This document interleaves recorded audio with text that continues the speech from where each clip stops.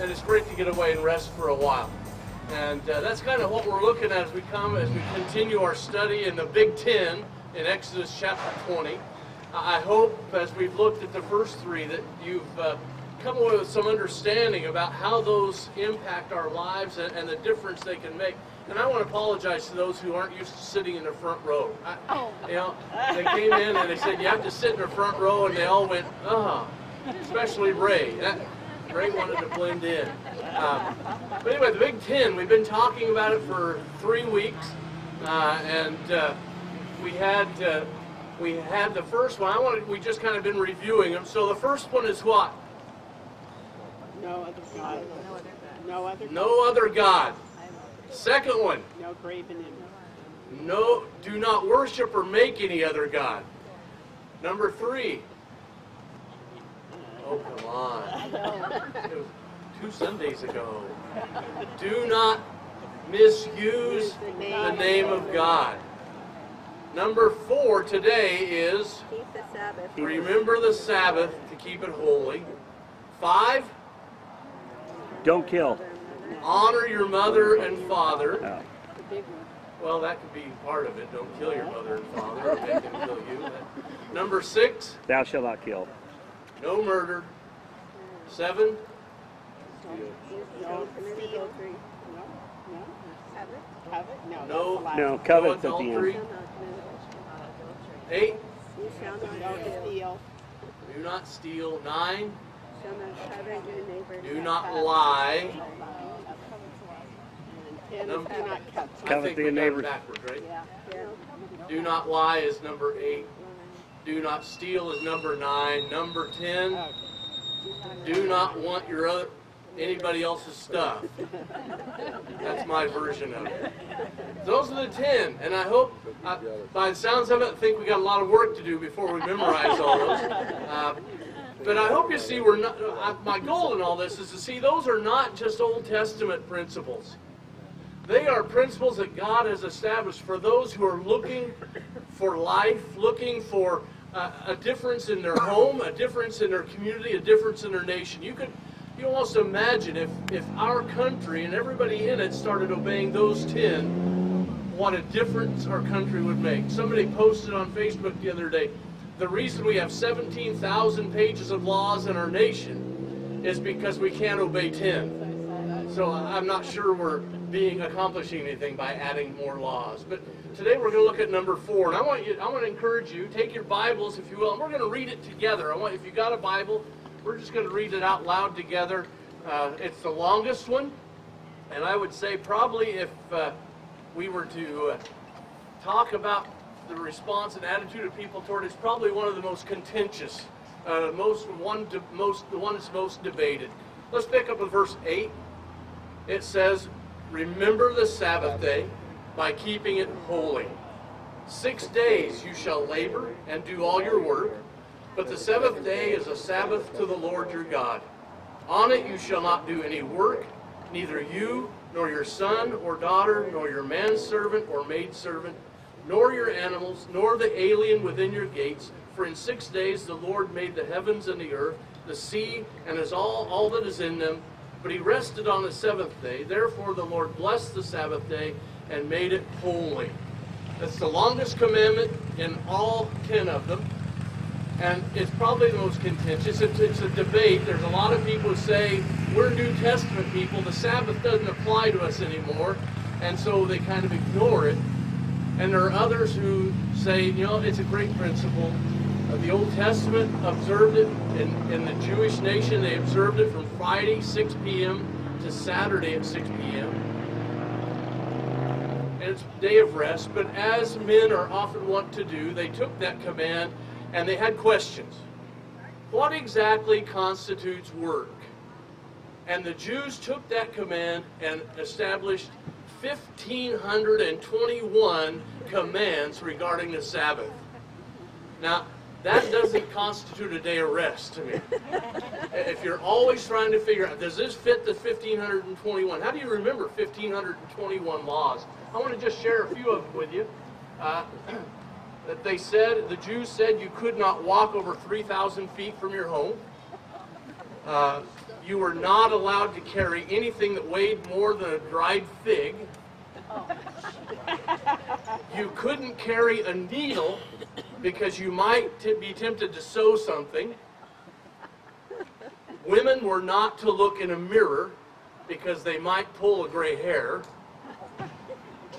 You couldn't untie a knot, strike a hammer. You couldn't weave two threads together or write two letters of the alphabet. And since it was illegal to carry a burden, you couldn't pin a ribbon to your garment. But if it was sewn to the garment, it was part of the garment. And somebody on that said it's a good thing they didn't have false teeth then. And last one I want to share with you, taking a bath was forbidden on the Sabbath because water might splash out on the floor and therefore clean the floor. So they took that and they made it, you know, Jesus said you've made it a burden for people. But, you know, that's just the Jews, right? We've never done anything like that. We've never put rules on Sunday or tried to help people understand. We've never said, you know, you shouldn't watch TV on Sunday. You remember that? There are churches out there that said no TV on Sunday, no sports, no movies. Really nothing fun. You know, you just spend a day honoring God. And they wanted to define that. But I want us to understand that what we're talking about is not a bunch of rules, but a principle. It's not a bunch of rules. If you think about it, Jesus came and he said, I fulfilled the law. And in Colossians 2, Paul says, don't let anybody judge you when it comes to observing days, full moon or new moon festivals and Sabbaths. He said, you know, everything is holy to God. And in Romans 14, he said, you know, don't look down on your brother because they honor one day above another. So obviously, those who get hung up on the day that we're talking about here have got the principle all wrong. This is a life principle that God has for us that he wants us to observe. And if we put it into practice in our lives, it's going to be an amazing thing. And there's an outline in your bullet if you're taking notes. I'll give you the 3 R's. When it comes to this, the principle. In the principle, we want to observe the Sabbath. The first one is remember. The second is rest. And the third one is reflect. I think those are 3 important principles. Let's start with the first one. Let's look back at it. It says, you remember the Sabbath day by keeping it holy. The very first word that he gives us is remember. Anybody have trouble with their memory? You know, I have a lot of trouble with my memory. You know, people have tried a lot of things to stir them. Anybody ever tie a string around their finger to help remember something? You know, I found out the only thing that helps me do is wonder why I have a string around my finger. Dolores writes everything down. She makes lists of everything she wants to do. And she keeps telling me, Don, if you'd make a list, it would help. But I forget to make the list. So, you know, we have a problem with memory, and God understood that. God understood that. You look at through the Old Testament, he delivered them from Egypt. You know what God understood about the Israelites? They were going to forget. And so he created the Passover. And the Passover was the purpose for remembering what God did for you. They came to the Jordan River and crossed, and his instructions were, I want each tribe to pick up a stone out of the river, and I want you to build a pillar on the other side, and every time you come by, I want you to remember what I did here.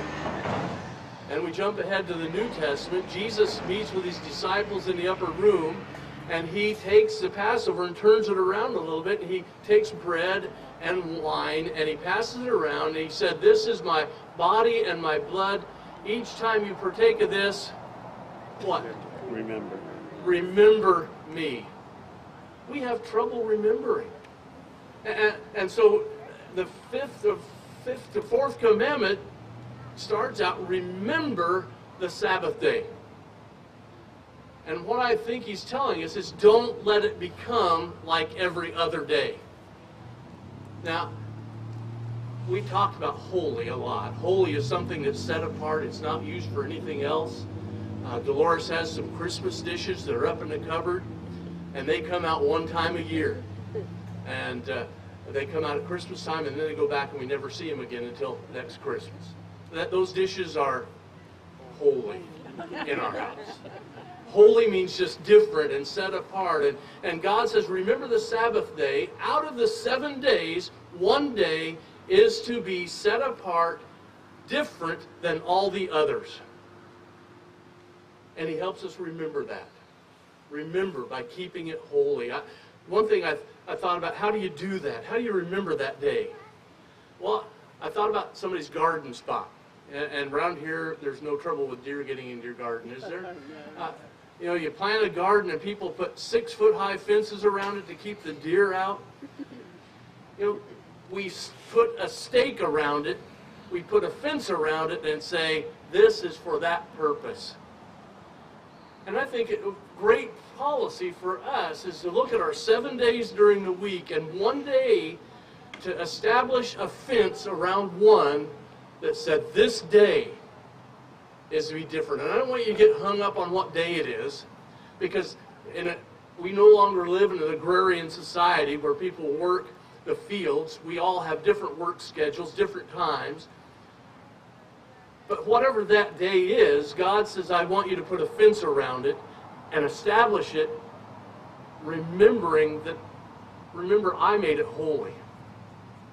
And you need to keep it holy. So remember is the first one. The second one is rest. Go on to look at the next verse. It says, 6 days you shall labor and do all your work. But the 7th day is a Sabbath to the Lord your God. On it you shall not do any work. How many are in favor of that? Neither you nor your son or daughter. I don't think we'd have any trouble keeping them from working, would we? Neither son or daughter, nor your manservant or maidservant, that's your employees, nor your animals, nor the alien within your gates. So, second one is rest.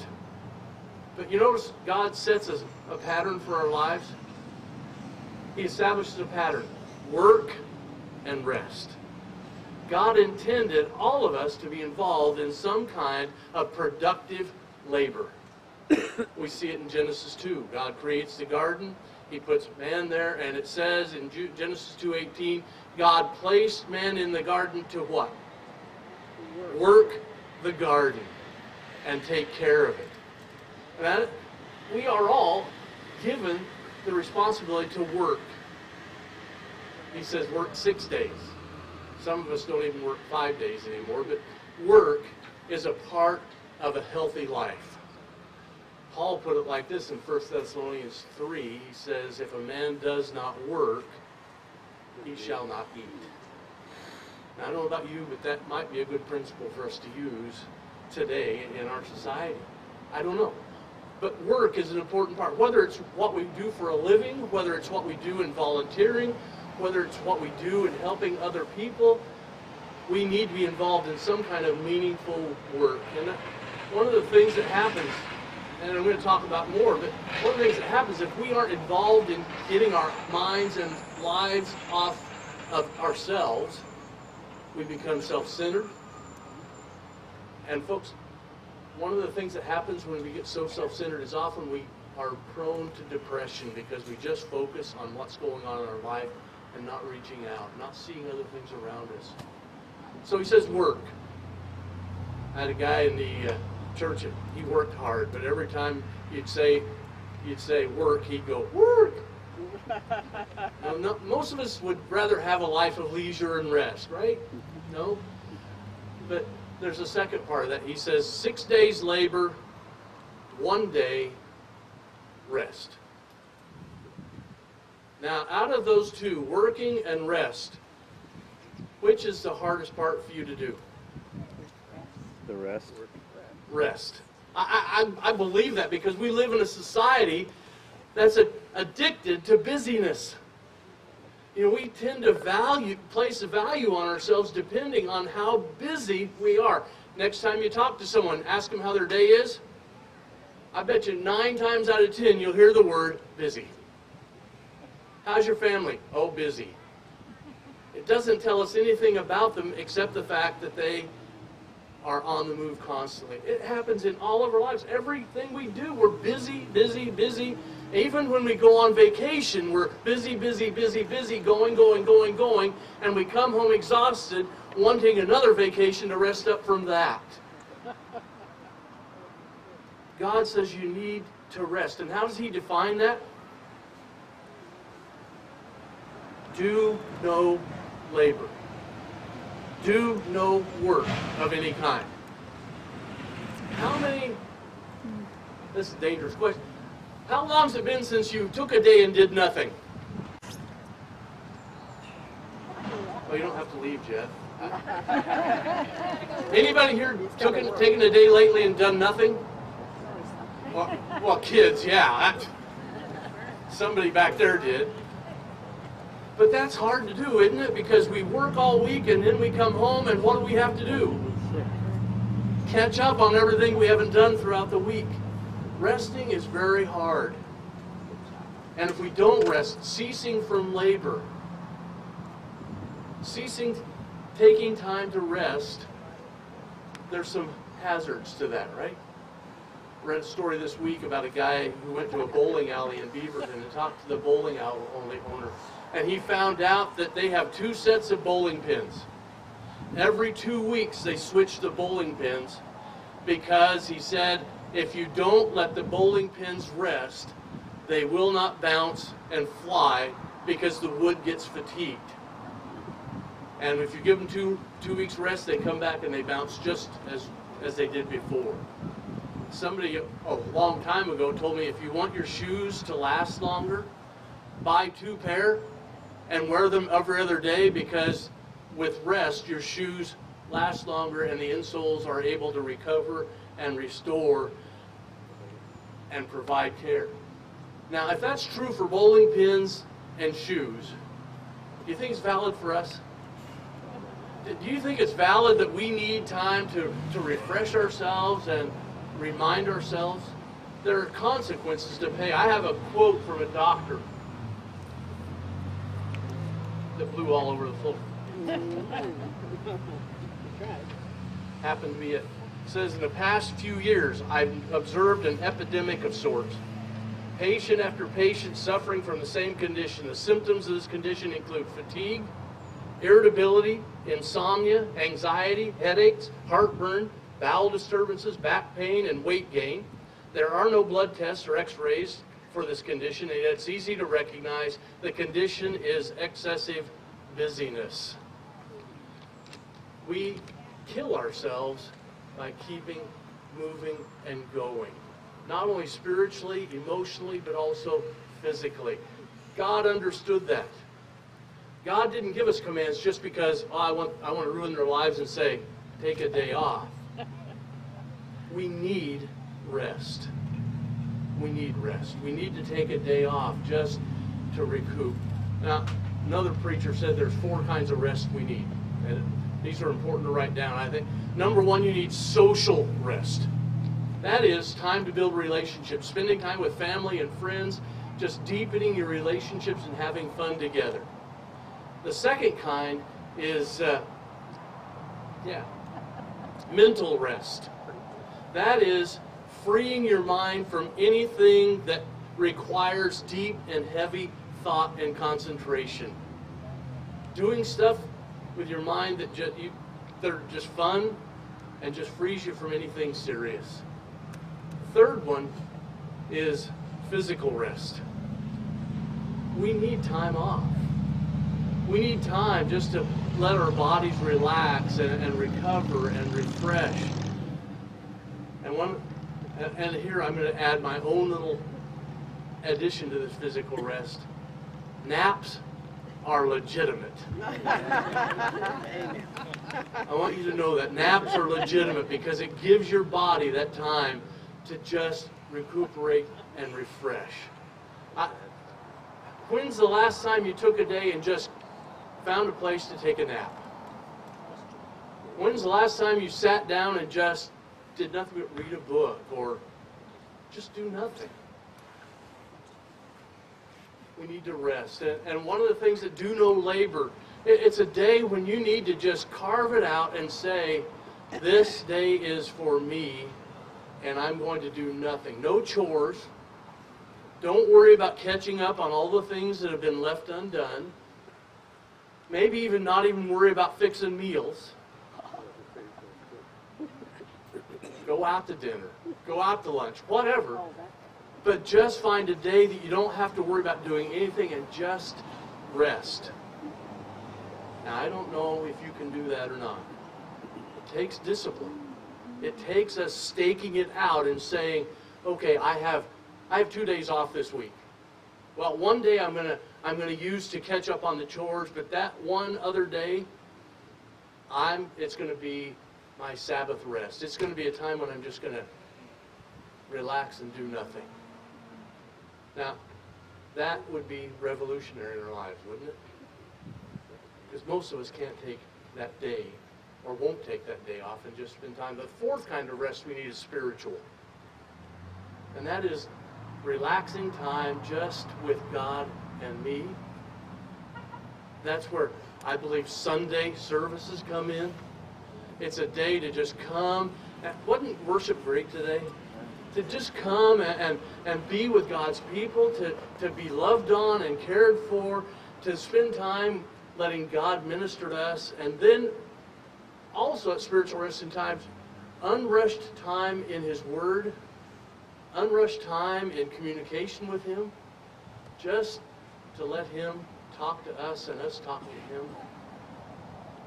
Wow, I can't think of anything better than a day like that.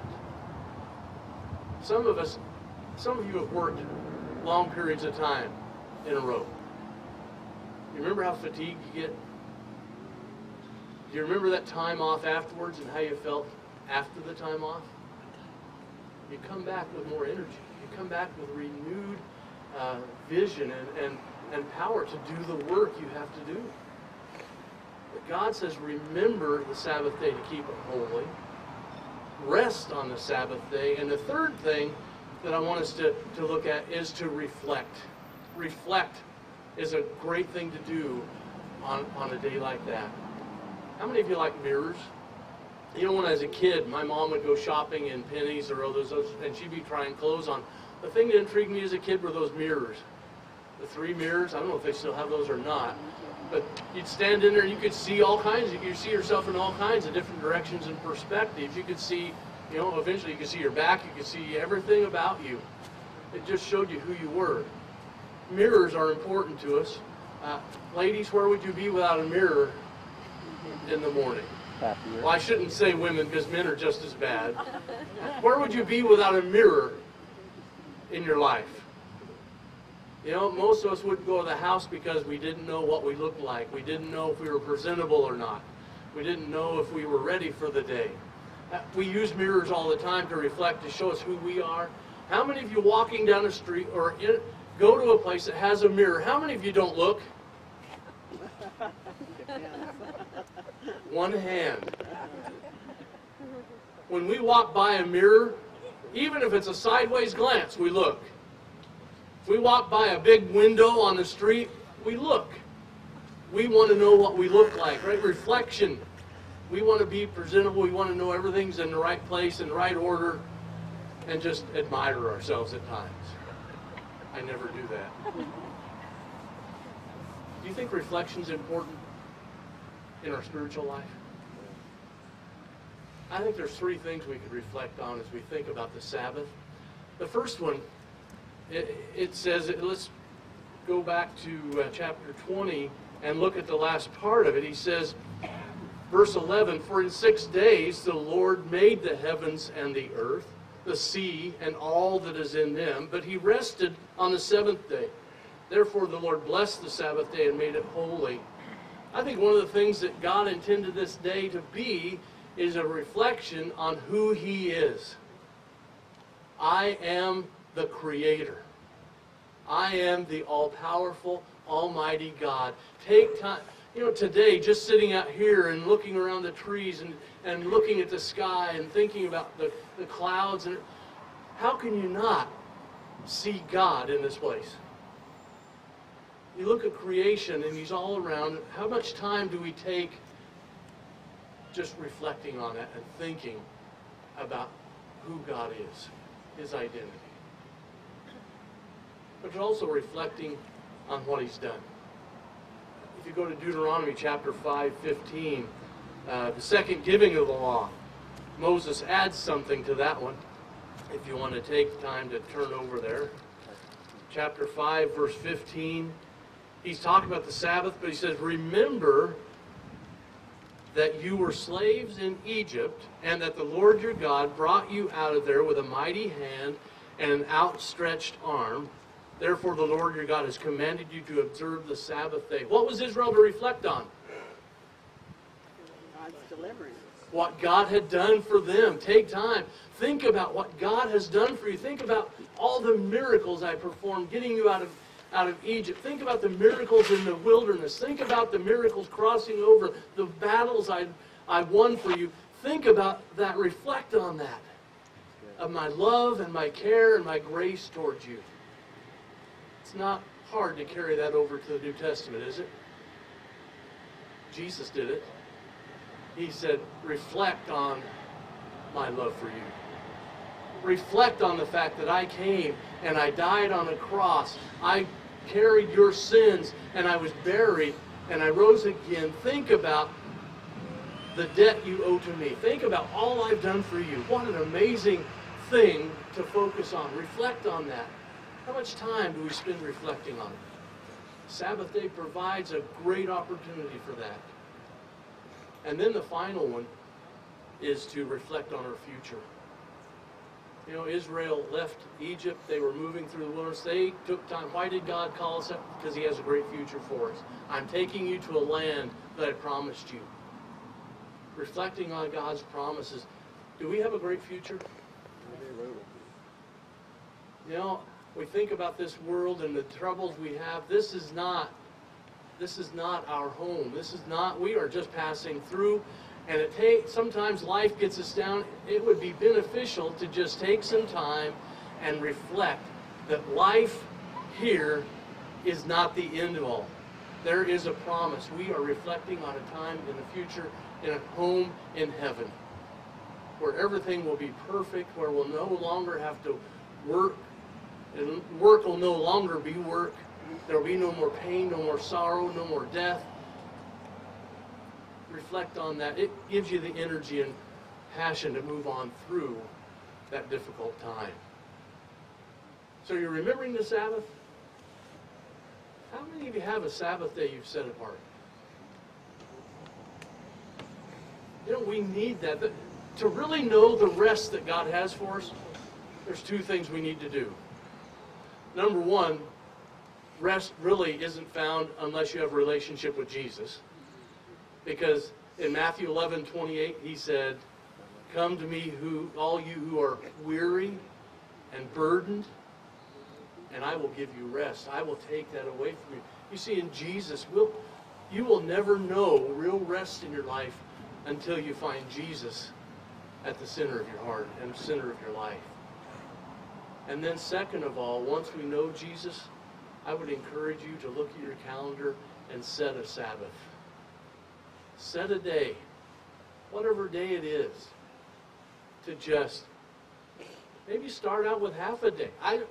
But find a day when you're going to take time to just rest and do no labor, to get together with your family and friends and enjoy time, get together with God and enjoy relationship with Him, to get together and just relax your mind and body. There's value, there's power in that. And today, as we have come as a church, and I use the church as a whole picture because we aren't just, Willamina Christian Church is not the church, it is part of the church. As we've come today, we have opportunity to reflect. This day is all about reflection. This morning is all about reflection. As we've sang the songs to remind us of what God's done for us, as we've heard His Word and reflected our lives in that, but we also are reflecting on the fact that we're here because of one thing, and that is because Jesus came and died on a cross and made us free and gave us peace and rest. And so today we want to end this time together by giving you opportunity to share in the Lord's Supper. We have it over here on the table. We'll just invite people to come up as they reflect on that and are ready for that, to just come up and help yourselves. I don't know if the worship team has a song we're going to sing during that time or not, but let's just take some time to quietly reflect on that, and then when you're ready, make your way over to the table. Let me pray. Father God, thank you. Thank you for bringing us here today. Thank you for reminding us of our need. Father, we so often neglect our needs, and one of those needs is the need for rest. Lord, I just ask that you would help us to remind ourselves of that rest today we have in Jesus. Thank you for these emblems. Lord, let us find a new peace in our lives as we reflect on you. In Jesus' name, amen. In the morning,